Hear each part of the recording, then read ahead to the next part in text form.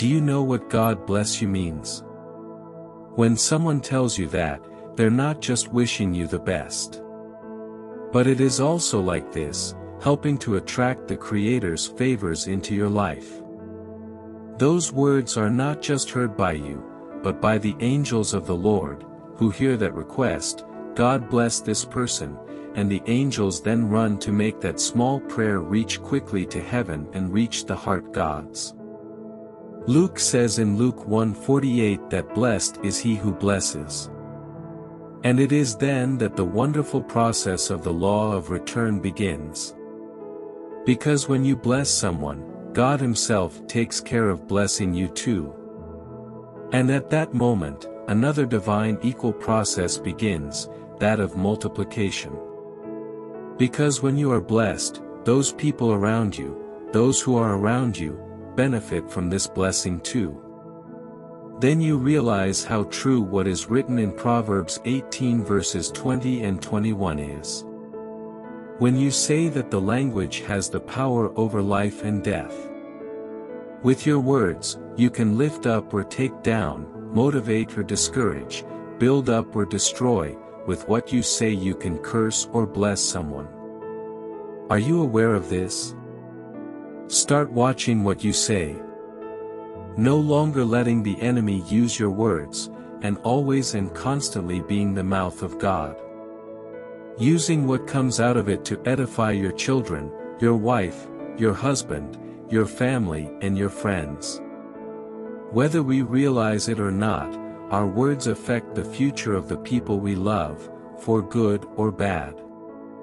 When you say something to your child, like, "Son, I love you.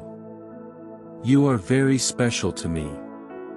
I admire you. I believe in you." Those are not just pretty words, no. You are pouring blessing on his life. When you tell your wife, "I admire you, my goodness. And I thank you for everything you do, for me, for our children, you are incredible, you are a gift from the Lord to me." These are not just romantic words, you are also letting your wife know how much you appreciate her. And at the same time, declaring God's favor on her life. And as in the spiritual world, the law of return is one of the most powerful, all of this will come back to you.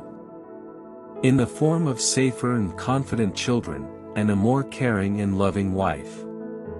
Even if you have not been awareness yet, you are an influencer of people's futures, in your home, around them, in your family. With this authority comes the responsibility of making these people feel valued, recognized, appreciated. You have the responsibility to bless these people with your words, and since words have this power, since God promises that when two come together in His name, His Spirit will be present, at that moment I believe His Spirit is among us.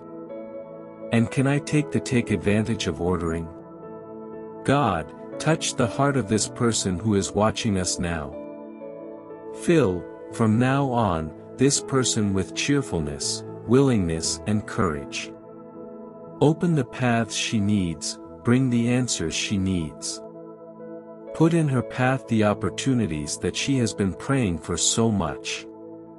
God, promote healing, freedom in her life and accelerate all the dreams that she carries in her heart. In Lord Jesus' name. God bless you.